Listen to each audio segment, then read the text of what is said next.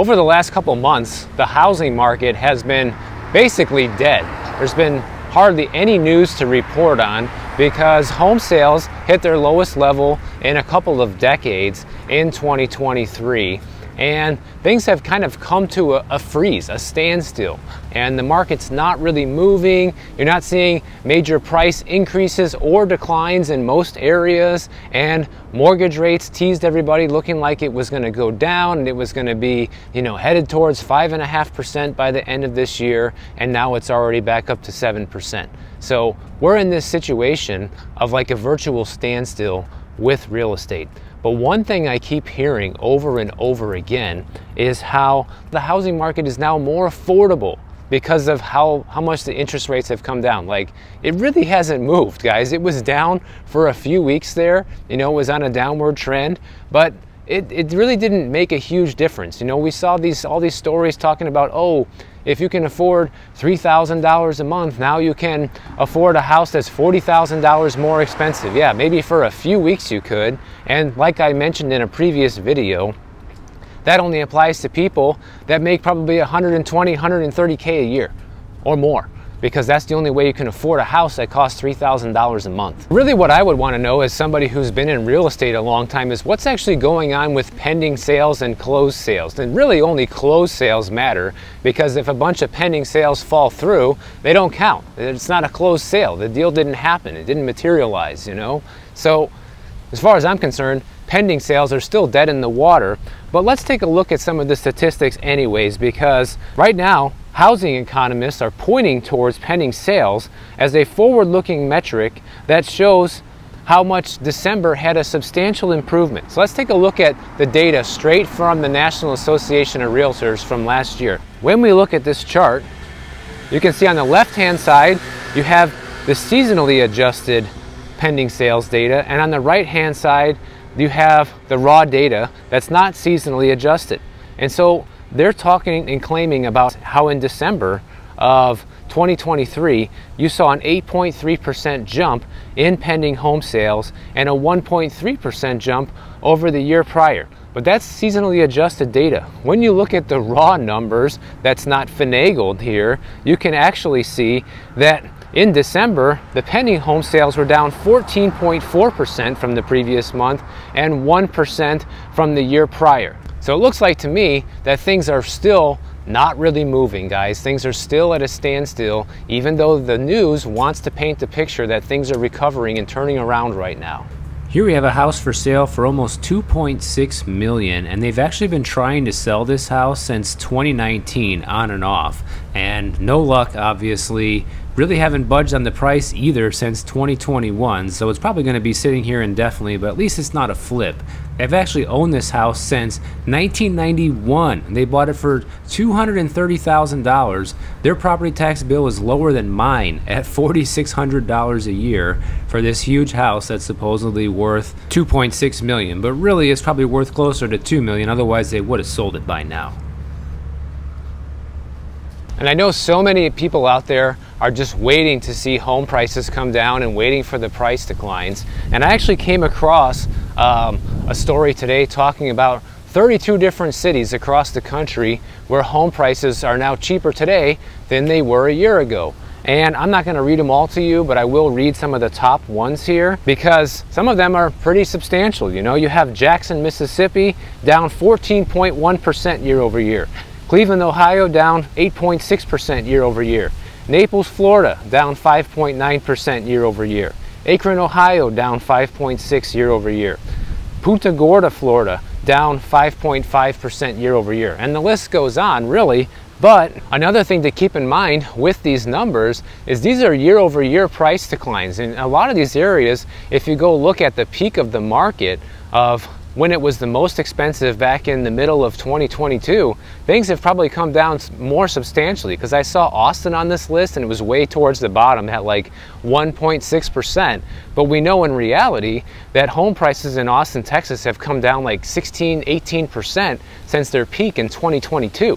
So you can't just look at the year over year figures. You have to look at how much have things come down since it was at its most expensive. So there are a lot of places out there where real estate is getting cheaper, guys, but I understand it's not enough to move the needle yet. You know, just like these small reductions in the interest rates is not enough to move the needle really when it comes to affordability. Things are still far out of reach for the average person. I get that.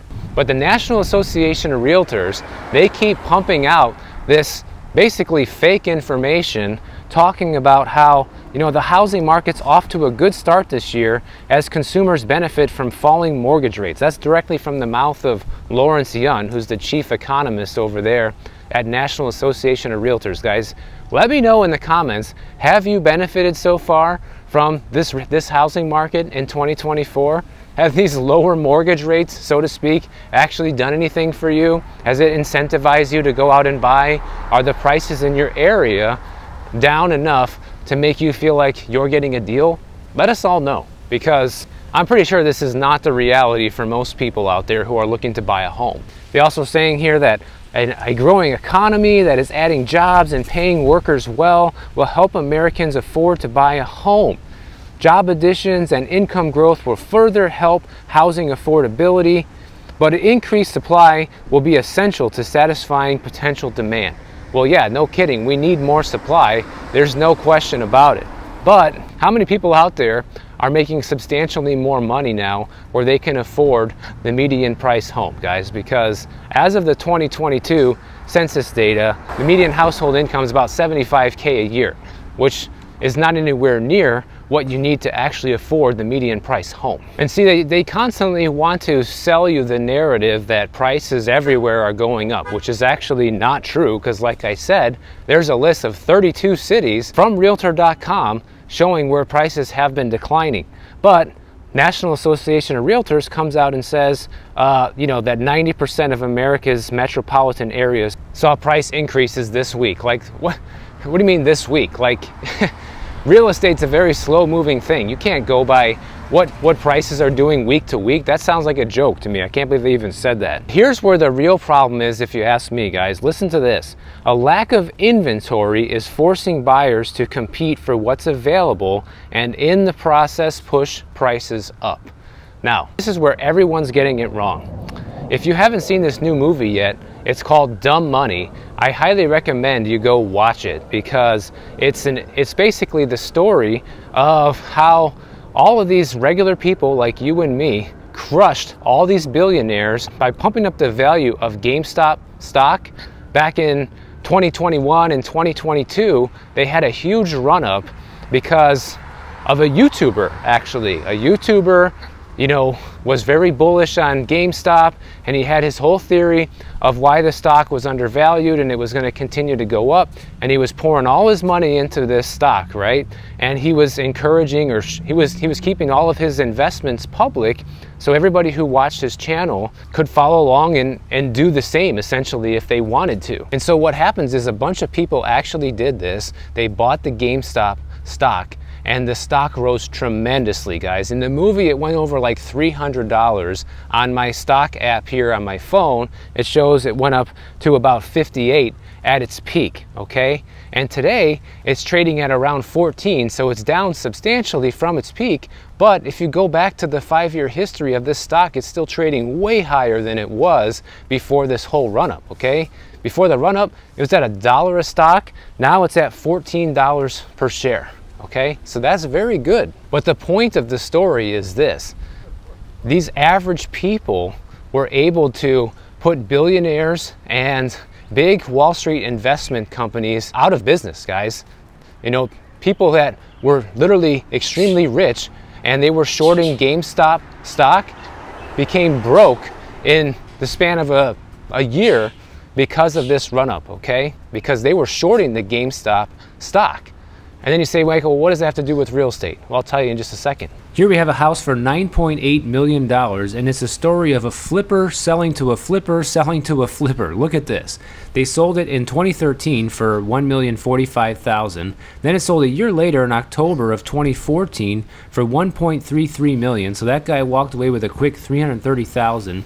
Then he tore down the house, built this brand new house, tried getting $5.5 million in 2020, ended up selling it in 2021 for 4.9. Now the current owner's trying to flip it again for 9.8 million with no luck. But I guess it takes a long time to find somebody to spend this crazy amount of money. And the property tax bill here is a whopping $81,000 a year for an empty mansion. Unbelievable. Talk about money laundering. So what this has to do with real estate is back to the prior sentence that we read a little bit ago. A lack of inventory is forcing buyers to compete for what's available and in the process push prices up, okay? But if you watch this movie and you see what happened, what did people do? They banded together, they all bought the GameStop stock, okay? They held on to it even when the value would fluctuate and go down a little bit, and then in the end, a lot of them made a fortune. And it's all because people worked together, you know? They worked against Wall Street. And this same principle can be applied right now in the housing market if everybody who wants to buy a home would purposefully boycott the market, guys. Like, even if you can afford to buy and you want to buy, if everybody just said, we're not gonna buy, what that would do was it would squeeze the market, just like in this movie, okay? Only with real estate. It would cause so many homes to pile up for sale on the market, and prices would have no choice but to go down. That's what we actually need to happen. We need to have a coordinated effort, just like the GameStop scenario, where people just stop buying homes on purpose. Let's say for like 6 months, you know, and let all that inventory sit there and build, and nobody's closing anything. Think about how many real estate companies and real estate agents would go out of business because they're not making commissions for 6 months. Think about all of the home sellers who are desperate and want a fast closing on their home are sitting there with no buyers coming through the door and no offers. Think about what that would do to the price of their house. Think about how low they'd be willing to sell it if they really truly were desperate and needed that money. Now, obviously, those are some extreme examples to think about, but it just gives you an idea of the power that people could have if people could work in a coordinated effort with each other. But everybody just can't get over this whole obsession with mortgage rates. Everybody's just obsessed with, when are the mortgage rates going to come down? When is the Fed going to cut rates? And then I'll be able to afford to buy something, guys. Like, this is just nonsense, okay? Everybody should be worried about the price of the house. Now, I know the odds of this happening are basically slim to none, and I don't have enough people watching my videos, I don't think, to actually make a dent in this housing market and, you know, have enough people actually do this. But if it could happen, guys, if people could just work together for a little while, everybody could get what they wanted and they would be able to have home prices come down. Now, when people jump back in the market, would prices shoot back up? Maybe, depending on how many people jumped in. But once people realized the power they have and saw how much prices came down, people might be able to show more restraint. Who knows?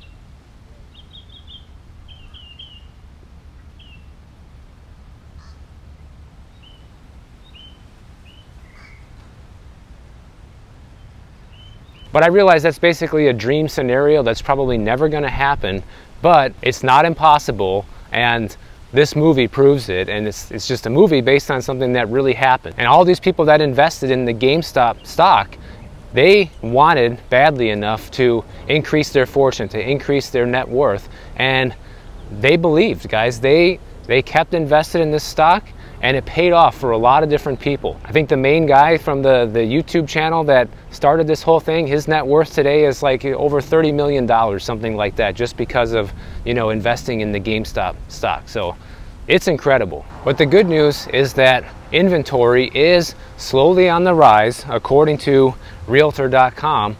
And a lot of people don't think that this housing market is going to recover anywhere near normal until we see mortgage rates at or below 5%, guys. And even then, that's still substantially higher than it was. That pushed the prices way up to begin with. So who knows if that's even true. Now, speaking of real estate, one thing that the Biden administration wants to do is they want to make residential real estate transactions more transparent by forcing all of the people that buy homes for cash here in the United States with a corporation need to disclose who actually owns the corporation. And the main goal here is to try and defeat the money launderers, essentially, because U.S. real estate is considered a safe haven across the world for people looking to invest, including people looking to invest illegal money. And I'd be willing to say, like here in Miami, probably 30% of these houses are money laundering machines, guys. That's why you see all these crazy expensive houses that we're walking by here, and half of them are just sitting empty. Like, who's buying that? People always ask in the comments, like, who has the money to do this? Probably Colombian drug dealers is my guess.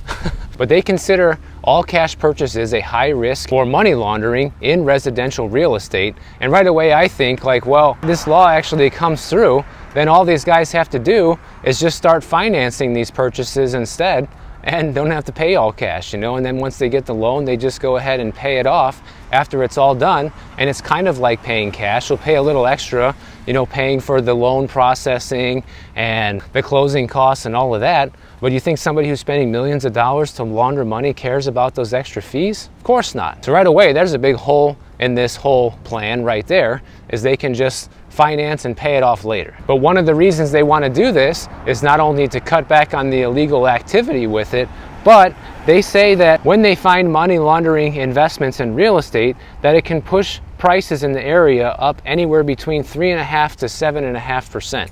And I'd be willing to say in areas like here in Miami that it can push prices far higher than that. And so now there's a new requirement, in case you didn't know, like anybody who has a corporation in the US, if you own any kind of corporation, you're now legally required to register it with FinCEN. I even got this notice as well, because I have two corporations, one for my real estate business and one for my YouTube business. And so I have to register this information so that the government knows that I own these corporations. And if you don't do it, there's going to be stiff penalties for not doing so. So supposedly this whole effort is supposed to send a clear message to criminals that are looking to do money laundering here in the US that our US real estate's no longer going to be an option. So let's see if this is going to have any impact at all on the market. I don't think so, especially because people who are money laundering probably are buying these expensive houses, guys, like we're walking by. They're not buying,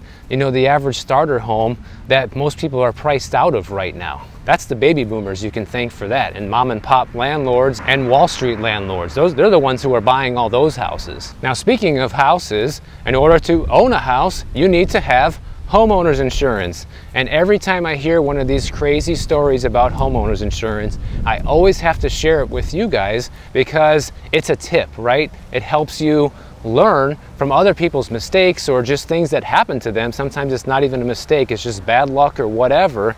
But if you know that this can potentially happen to you, you can avoid it, right? One of my viewers wrote me recently saying that he had a minor flood in his basement and he has State Farm for homeowners insurance.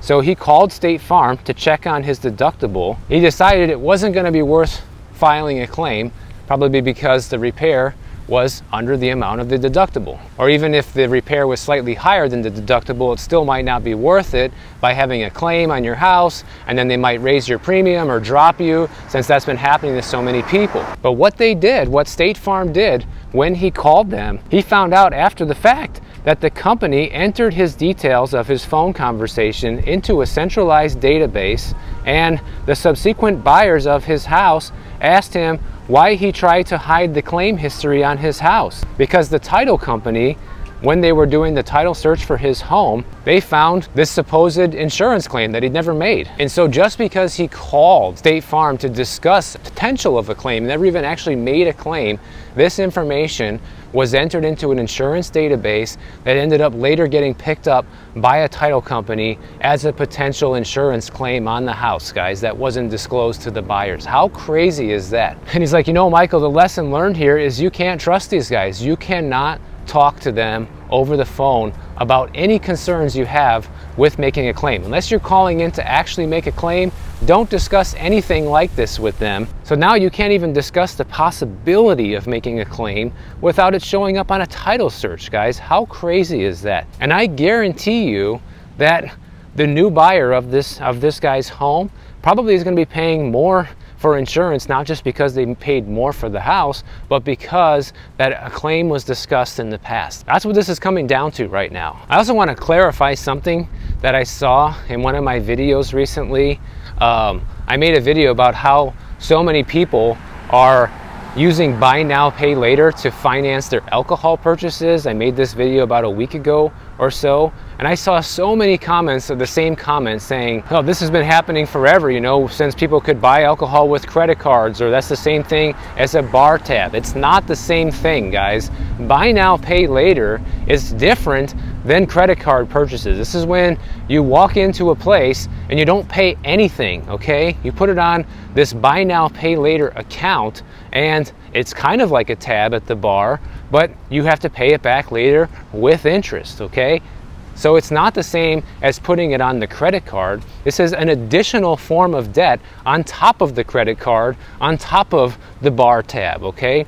That's what people need to understand, that you got so many people out there buying things on buy now, pay later, which is an additional way to keep purchasing items that has been gaining a tremendous amount of popularity because of how broke everyone is. And speaking of people being broke, somebody else also mentioned, they said, wait until you notice that single people who file a simple tax return end up owing money for the first time in their career lifetime. I've been working for over 20 years filing single, and this is the first year I owe taxes. So get ready for that, guys, because tax season is right around the corner. And if you're already hearing stories like this, people that have been filing single for 20 years now having to owe taxes that used to get a refund, look out for that. That might end up being you. So if you guys enjoyed this video, make sure you subscribe to the channel. And if you don't want to wait for my next video to come out, check out this one on the screen right over here, and I'll see you in the next one.